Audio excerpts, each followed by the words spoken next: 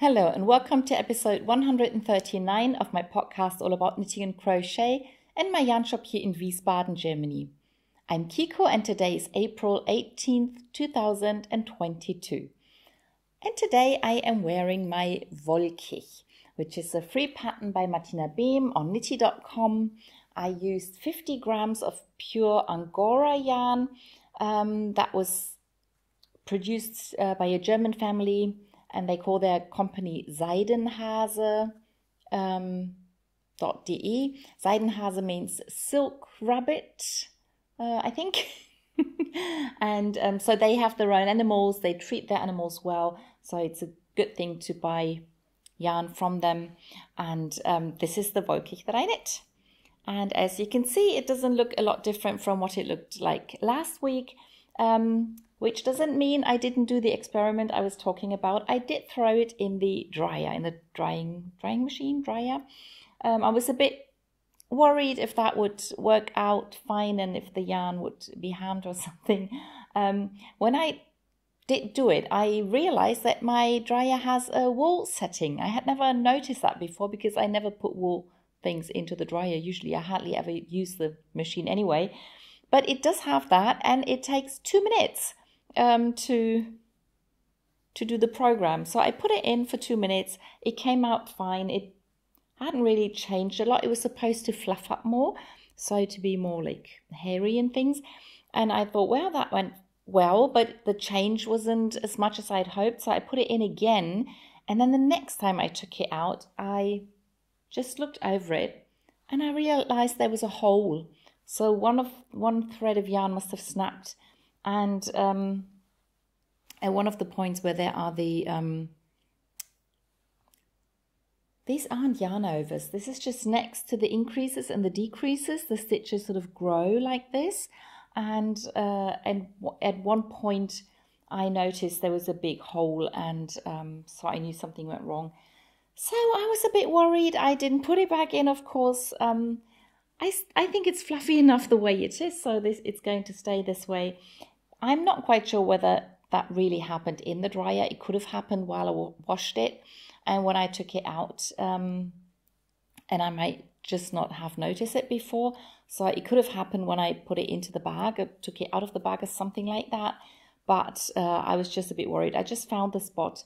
I fixed it, not very nicely, because with the pattern it's really difficult to do it invisibly. But even though it's quite visible like this, once I wear the thing, you won't be able to see that spot.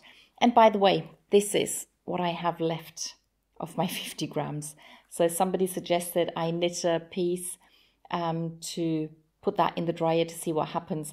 But this is too small, it's too little yarn to do anything except fix a hole. So I'm going to hold on to this really carefully just in case something else happens, so I have the original yarn to fix it. Yeah, but now the hole has been fixed. It's washed, it's been washed, it's dry. And even if it didn't fluff up a lot, I'm still really, really happy with the way it looks, the way it feels, the way it wears. So I had it round my neck when I started recording. I should have pointed it out. So I can pull it apart like this, so I get a bit of air to my neck if I want to wear it a bit further away. But I can sort of pull it around a little so that it stays closer to my neck. I can fold it over so I have it tighter like this, and that's fantastic. I can even wear it, pull it over my head. I don't want to do that right now because of my hair. But the other way I can wear it is just put the whole thing around my neck. I'll do that in a minute. I'll just quickly show the jacket or cardigan I'm wearing. It's the pattern is called Carnaby Crochet Along. It was a pattern that was published in the Simply Crochet magazine as a crochet along. And the thing they did is they published a piece of the pattern in every magazine for 10 months. So it took we had to wait for 10 months to get the whole pattern. And I first started to crochet the jumper out of some sock yarn in very bright colors But because I couldn't go on, because I had to wait for the next magazine to come out, I started to crochet another one, and that's this one in different shades of blue and a bit of purple out of cotton. So this is more for the warm weather seasons, and the sock yarn, I use the DK weight, or I think it's DK weight, or the 6-ply sock yarn. That's a lot warmer because there's wool in it, so I wear that for the colder weather. Yeah, and I think the colors go together perfectly with the blues and a bit of purple that's in here. And so this is the other way I really like to wear this. Just put it around my neck like this, and I can very easily take it off and put it on if I feel like it. And yeah, so that's what I'm wearing today. Then on to finished objects. I have 2 finished objects this week. And the first one are the 24-day socks by Emma Potter. She designed these socks primarily to use with advent calendar yarn. So if you have 24 different colors and you don't know what to do with it, this is a perfect pattern to be using these different colors. So you can do every stripe with a different color and you'll get a wonderful effect. I didn't have a advent calendar with minis at the moment, so I decided to use several leftover colors of opal yarn, and I did promise to show them to you today, but one of them is gone, and I think the next finished object might be the reason it's gone. I may have just displaced, put it somewhere where I can't find it, but so basically I chose 5 different colorways by Opal and black sock yarn by Hansa Farm with alpaca in it. And then so that was the first sock. I did 1 stripe switching through all these different colors of yarn. So this is mainly green, this is a lot of red, then blue. And then this one has many different colors in it. And then the last one that I can't find anymore had many different colors. And I can show you those colors, because for the foot of the first sock, I decided to only use the colorful ball of yarn, because the difference between using different balls and just the one is not that big, and it was just not worth the effort of always cutting the yarn and using a different ball. And so I decided to use just the one for the foot of the first sock. And then for the second sock, I decided to use this color, which has like blue and red and yellow and yep, many different colors, but no green. So I decided I'll use those 2 balls for the second sock, and I just, because the red in here and the red in there is quite similar, and the same with the blue in here and blue in there. And the 5th ball I had already used for the foot of the first sock, so that's what I did for the second sock. So every 5th stripe is green. Oh no, that's the first sock. This is the second sock.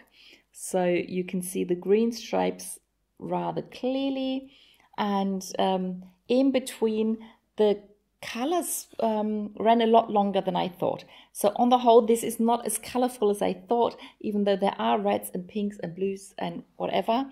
The yellow never made it into the sock. So this is the yarn I used, but there's only very little yellow, and I didn't need that much yarn because there was always black in between. But yeah, that's okay. So the socks are quite different now, but I think that's okay. You can still tell they belong together because of the pattern and the black yarn. And now I can't wait to start wearing them, because I want to see, this is the first pair that I've knit for myself out of the new alpaca sock yarn by Hansa Farm. I knit a grey pair for my sister, so I think she's already wearing them. And now this is the first pair that I've knit for myself. So as soon as I start wearing them, I can see how they hold up, how they wash. And yeah, I can tell you more about that yarn. What I can tell you right now is it's incredibly soft and it's fantastic to work with. So let's hope it wears the same way. So that's the first finished object. And then the next finished object is also a new project that I started and finished last week. And I got the idea from someone in my Sock Madness group. She crocheted that as an in-between project between the rounds of the Sock Madness. And that's, what I did too then. And what she did is she crocheted a huge granny square. I think she even made two to use on top of each other. But so far I've only done one. So this is a huge, big granny square. This is supposed to be the front. And I used 10 different strands of sock yarn. So I went to my bag with all the leftover sock yarn that I have. And I think I posted a picture of some of the leftover yarn that I used. Sorry, got distracted. So I think I posted a picture of some of the leftovers that I started with, but I used a lot of the little balls that you have sometimes left over if you've done like several projects with the same yarn, and then you only end up with something between 2 and 10 grams. I tried to use up all of those, and the great thing is I used a 12mm hook, and this just eats yarn like it was nothing. So at some points I felt like I had to put in a new ball of yarn like every 5 stitches, or sometimes even after 3 stitches. One of those mini leftover yarns would just be gone. And but I also have bigger leftovers like those two. So I used several bigger leftover balls of yarn and then all those tiny ones, and all the tiny ones are gone now. I think I have 2 or 3 small leftover balls now that were left when I finished the last round. But yeah, I think it's fantastic. So as soon as I've accumulated a few more of those little leftover balls, I will crochet another one. And this is just like a little cushion or something that I can use if I sit outside, either on the balcony here or at home, and or any chair really that's a bit too hard or a bit too cold, could be either. I can just put it down, and even on the chairs here in my shop I could use it. And it has like 1,000 colors. It's really easy to do. It's just a basic granny square, and then in the end I crochet 1 round of single crochet around the edge, and that's it. Yep, so really happy with that, and I'm pretty sure I'll be making more of those in the future. So these are all the finished objects for today. Then on to works in progress, and as usual I'll start with my socks. And the oldest sock on my needle now are the cat socks for my nephew. The first one I finished knitting. I still haven't done the embroidery, so there's still no cat to be seen.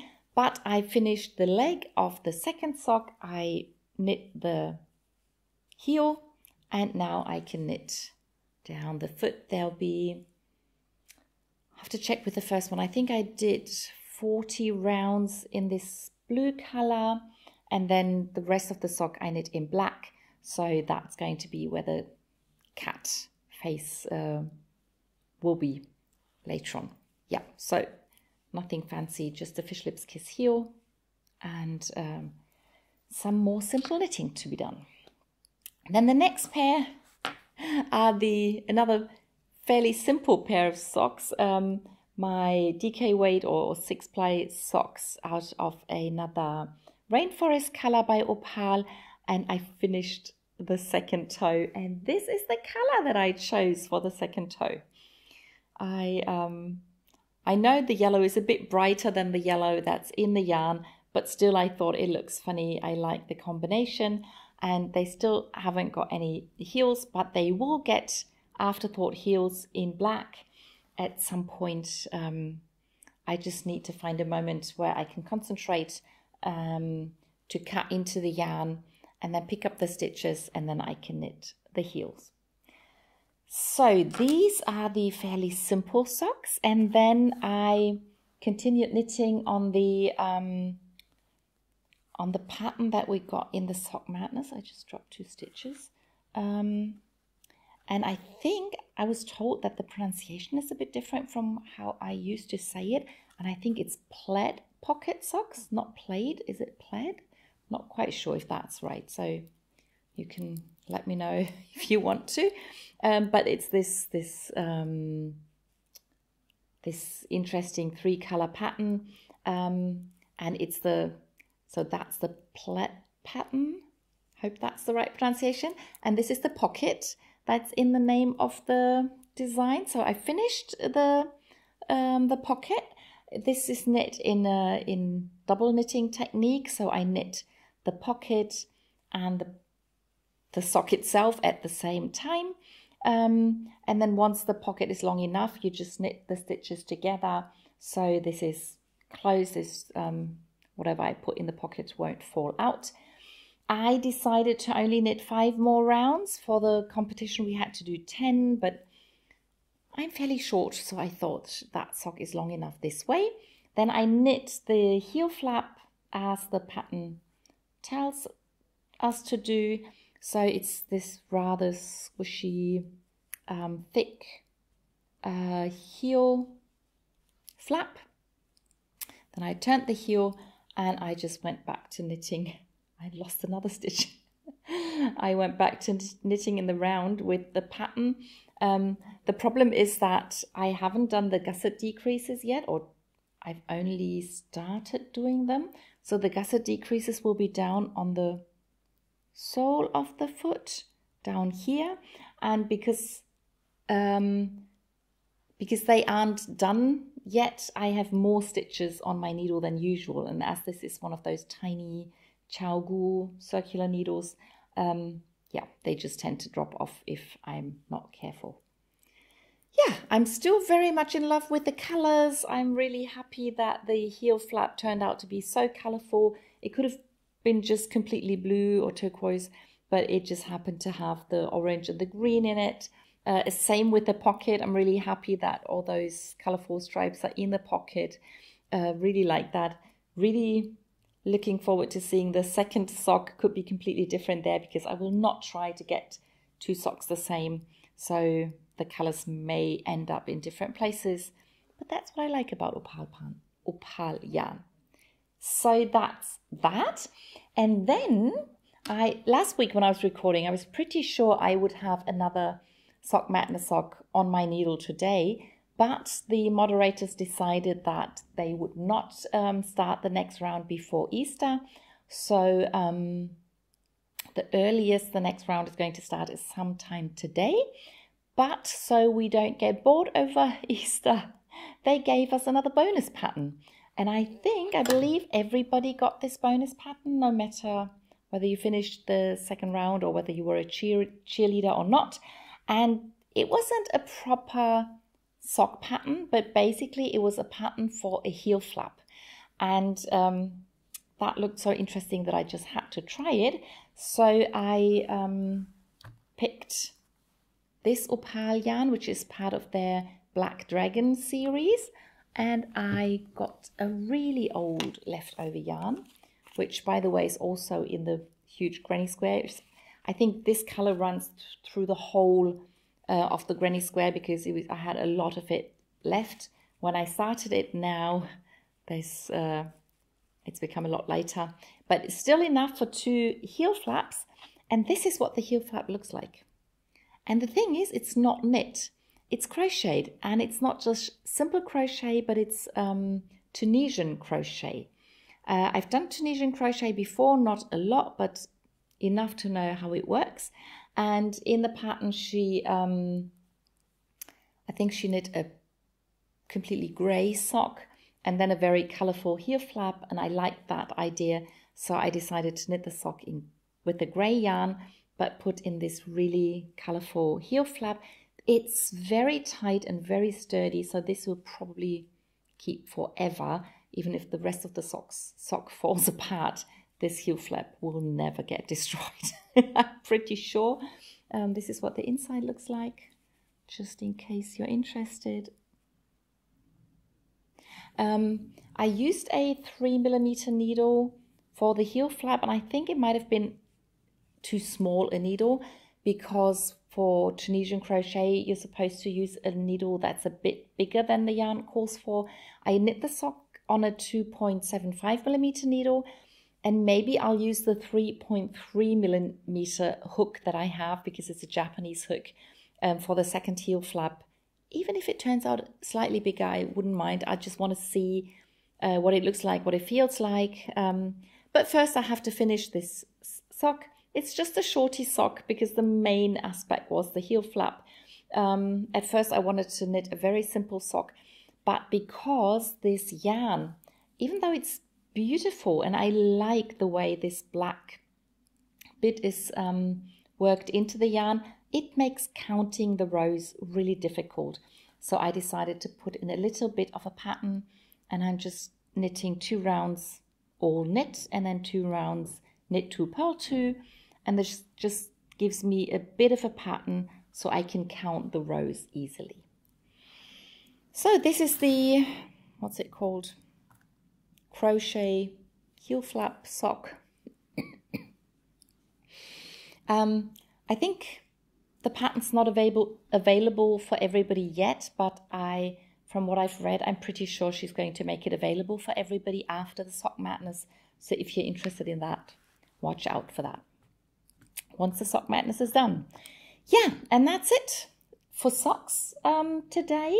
As I said, the next round of Sock Madness will start anytime soon, anytime today, or maybe they'll take a longer break and it'll start tomorrow or in 2 or 3 days. We'll see about that. I'll let you know next week. Then my next sock yarn project is the little cowl. I am knitting to go with the pullover I wore last week, my Raglano, and this is out of Bernd Kessler's book, Knit Stitches, Purl Stitches, and yeah, so it's just this simple pattern that gives these points at the bottom of the cowl or loop, and now it's supposed to just be a rib pattern, but I am going to mix 2 of his patterns in the book. So I want to, after I finish knitting the rib pattern, I want to do another set of these tips, but I will offset them, so when I fold it over, the tips will be in between those. It's a bit difficult to explain. You'll see once I get done. But as you can see, I finished knitting this pattern bit, and it's down to just knit 2, purl 2, and I will have to do quite a bit more of that so that this bit can sit like on my chest or my shoulder, and then I have the ribbing going up and going down again, and then I can have the next set of those points or tips or whatever. That is that. Then I knit a little bit on my cardigan. It will probably look absolutely the same it did last week, but I did start the decreases. So I've done 4 decreases. That means I need to knit another 6. I did 10 decreases on this sleeve, and then I will put the stitches on hold so I can add a colorful cuff later on. But yeah, let's hope I can do the 6 decreases this week so I can get on with the cardigan. And then I did a little crochet. It feels like I did most of the things I did just a little bit last week, but it was one of those weeks. So I continued crocheting on my little squares that I'm going to use for the for my stovetop in the kitchen, that I want to put the like a doily or something on, and I still need 7 squares, so that's what I'm crocheting at the same time. It sort of goes with my jacket. It's the same yarn and some of the colors are the same, so that's no big surprise. Last week all the pieces had 2 colors. Now I added the 3rd color on these 3, and with these 4 I even put the 3rd color. So I started off with these because it was easier to see with the light yarn. It was easier to work, and then I did the first one of these, and I just decided there wasn't enough light to continue, so that's why I hadn't done the fourth color on these. 1, 2, 3. So they have 3 colors, they have 4 colors. That's it. So these 3 will have to look like this. And then once I've done that, I can start doing the 5th color on all of them. And then the color sequence will go the other way again. Yeah, so that's that. And then the dinosaur, I do try to crochet 10 rounds every week, but last week that was impossible. I think I managed 4. Didn't even have the rounds. So I'm still working with my the first 2 balls of yarn, but they are getting very thin. Not quite sure you'll be able to tell the difference with the 4 more. So 4 rows of crochet means it's 2 rows in each color. So there's only 2 more rows that you can see, even though I worked 4. Yeah, so I'm getting closer to the toes, I think, on this foot. I hope that this stripe will be finished soon, so the next stripe will appear. Yeah, we've moved over a bit to this in this direction. Yeah, so this is the happy Tyrannosaurus Rex I am crocheting. Pattern is called Stomp. Still enjoy the crocheting a lot. I just need a bit more time somewhere.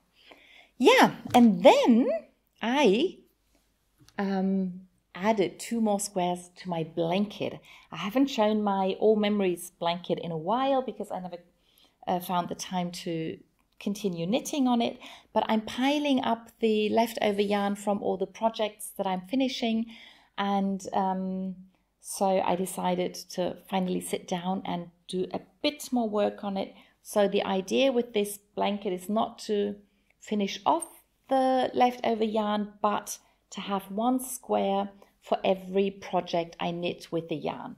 So if I do 2 projects with the same yarn, I can have 2 squares, but otherwise it's just 1 square per project. And this, for example, was the Quadra Cowl by Martina Behm that I knit recently. This is a square that I knit. This is a pair of socks with 2 colors, and so on. And these are the 2 squares that I knit last week. And if you've been following my podcast for some time, you might remember that I knit a pair of socks that I call sock couple every year. These are socks for an elderly couple that I sent socks to every Christmas. So last year she got socks in this color. The main sock was knit with this colorful yarn, and then I used this solid color for the heel and toes, and maybe the ribbing. Did I do the ribbing with that color? I don't remember. Maybe it was just the heel and toe, and maybe it was the cuff, the ribbing as well. I don't know. But the next 2 squares that I'm going to do will be from his socks. So I will do his colorful yarn next, and then the dark gray that I use for his socks next. And then, yep, they will be part of the blanket. And this, by the way, these 2 colors are were the socks that I sent them the year before. Her socks and his socks. Yeah, so I'm really happy that I got round to adding a few squares onto this blanket. Hope to do the next 2 at least this week. Maybe even more, we'll see. And that brings me to our knit along. We are knitting the Star Cushion by Gudrun Ole. It's a free pattern on Ravelry. I did a tutorial video to show you how to knit this Star Cushion. It's not difficult, but just in case you weren't quite sure how it works, you can check out the video. This is the first middle piece that I knit, and I continued knitting on the second one. So it's not finished yet. Rounds are getting longer. You increase stitches every other round. And as soon as this piece is as big as this one, I can put them together, and then I can start knitting the star points. And then, that's always exciting.